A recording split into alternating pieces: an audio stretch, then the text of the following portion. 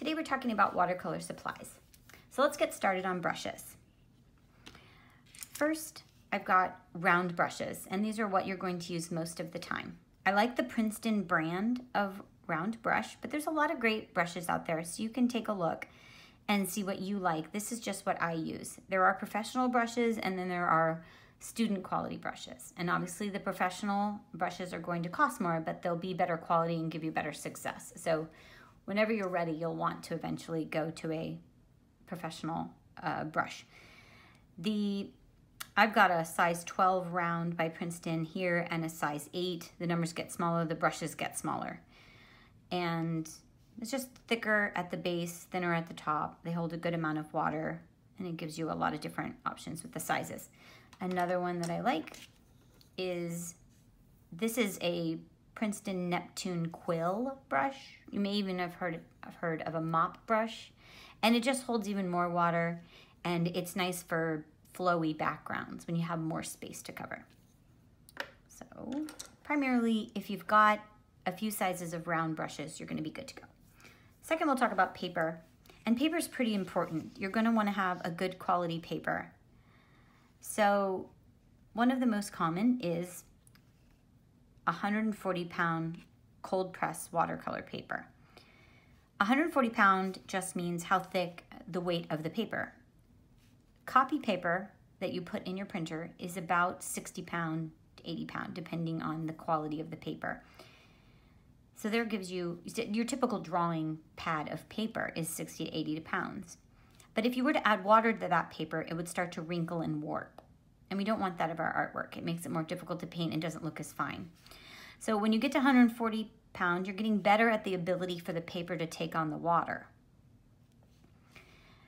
If your paper is small like this, so this is a 5x7, they come in a pack of sheets like this. I like it just because I can pull a sheet out and get painting. Because it's small, I don't have to really worry about the warping too much with this. If I were to paint a larger painting on 140-pound paper, I may notice some warping. And there are ways to work around that. One is taping your paper down with watercolor tape, or if you wanted to Google stretching your watercolor paper. It's not actually stretching as in pulling. It has to do with pre-soaking your paper. I don't like to do that. So if I have a larger painting, I use a different kind of paper that I'm going to talk about. My smaller paintings, though, are great on these 5x7, 140-pound cold press sheets. Cold press means that it has these little divots in it. It's called the tooth. Basically, it's what's the texture of your paper. Cold press is sort of actually the middle ground one. There's actually another texture of paper called rough, and you can imagine it's got even more divots and texture in it. And then hot press watercolor paper is just smooth. And there are differences to working with cold press with the little divots versus the hot press and the smooth finish. The cold press paper, actually, most watercolor artists prefer it, I think, because the little divots allow for the water to sit on the surface of the paper a little bit longer. The watercolor paper that's hot press, it actually tends to dry a little bit faster. I like the cold press paper for watercolor paintings, and I like the hot press paper for mixed media art. So, and I don't actually use the rough textured very often, but it can be fun. Another option for you in your paper is to get a watercolor journal where you can practice your paintings in a book. And I like this just when I get an idea, I can kind of just practice in it and then maybe do, it's like a sketchbook for a painter. Okay. And nice options. Good for practicing. I take notes sometimes, what I did. So it's just the same paper that I just showed you. It just happens to be in a book. So if you wanted to have that, that's an option. And now moving on to two other options of paper. This is also 140-pound. So this one is a larger pad, obviously. It's 9x12. But this is a watercolor block. So it's still Comes in different sizes and weights. This one's 300 pound, and that's what we're going to talk about now. Still cold pressed, so it's got the textured surface that we like. This particular is a block because the pages are sealed in. There's a gum finish that's got the papers attached to each other right here on the bottom. So when you're painting, everything is staying attached to it. You have to take a palette knife and actually work it in and remove the paper that way because it's attached at the bottom. 300 pound is obviously, if we just talked about 140 pound and a copy paper is 60 pound, you can imagine the 300 pound paper is very thick. So that is this one here. So this is just like I just showed you the block where it was attached into the notepad.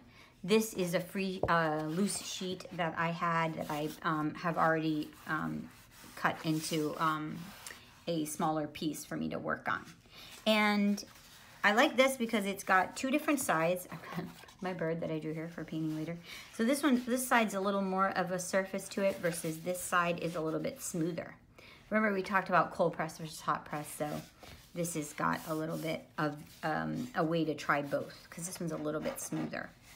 So, all right, so that's watercolor paper. Now we actually talk about watercolor paint. So I'm going to show you my very messy palette here. I've been painting today.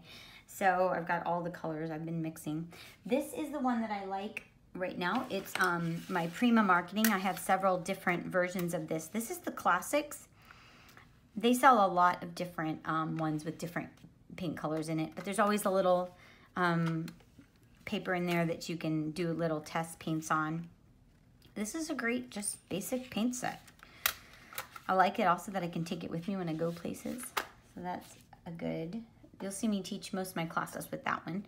Another fun option if you're in creating quite an investment because you've decided watercolor is your thing, then Dr. P.H. Martin Fine Art Hydro Watercolor is pretty awesome. And it just looks like a little ink bottle, but it's watercolor. And it's concentrated, kind of like concentrated laundry detergent or something, or concentrated dish soap, is that what it is? Where you don't have to add as much of it, just the tiniest drop, and you can have a super bright color even when you start to add your water. But this is a big financial investment. The Prima Marketing watercolor sets are like $20 or less. So this is a great option. Right, so we talked about watercolor paper, brushes. Let's finish it up with a couple other tools that I like for doing some sketches before. I like mechanical pencils. Any mechanical pencil that you like is fine. This one's an Aristo DK, but I'm not too picky. I just like mechanical pencils. I like the way they draw. So, but any pencil that you like is good. Pencils do come in different grades. They have little numbers on the side. This is an HB, so it's a middle of the road with the value of the pencil. Then I've got an eraser. So this is a special kind of eraser. It's got that sticky tack kind of feeling, like gumminess. These are really great because they're very gentle on watercolor paper. And you can kind of like put them into the shape of what you need to erase. Another eraser that is great for getting into details is any kind of pen eraser tip where it looks like a pencil. You can get down and get into some detail there. And then two pens, because sometimes I like to draw with a pen or outline my artwork with a pen afterwards. One is a Uniball Vision. This is a fine tip, and they're in office supply stores and Walmart, really easy. You can get them in different colors too. And then a Micron 01.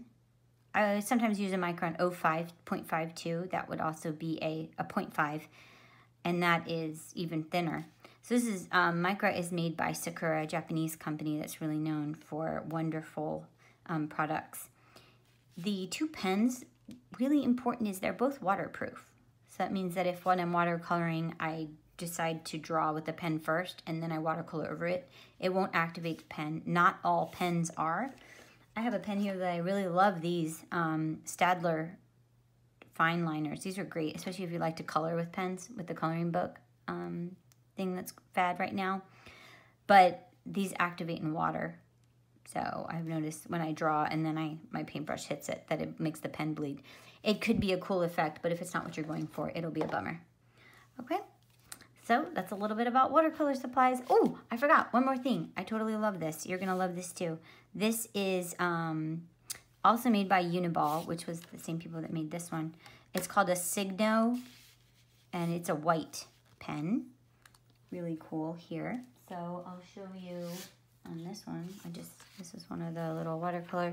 You take your pen and you can add little highlights, a little white on my leaves here. I'll add a little white highlight there and here and there, a little highlight on the flower here. It's just a little bit of white, and it goes really cool on top of elements. Like I could add a few little dots on top of my heather, and you'll see them pop up. It's really cool. So it's a nice little addition to your watercolor box. Okay, thanks guys. I'll talk to you later.